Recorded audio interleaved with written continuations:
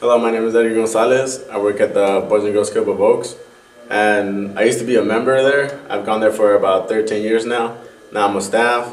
I realize what I can do now with the kids, what I can better myself in, how I can help them throughout their day with their homework, on life moments.